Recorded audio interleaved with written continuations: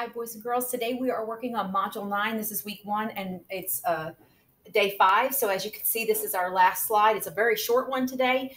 All you're going to be doing today is looking at your 4 decodables, choosing the one that you would like to read. I know I would probably pick sharks, but practice reading that and then record yourself reading and upload that recording to this assignment in Google Classroom.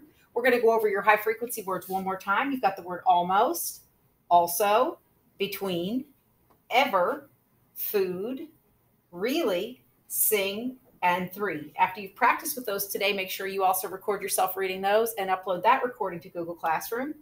And that is it for the day. I hope you guys have a wonderful day. Good luck with your assignments and your quiz, and have a great weekend.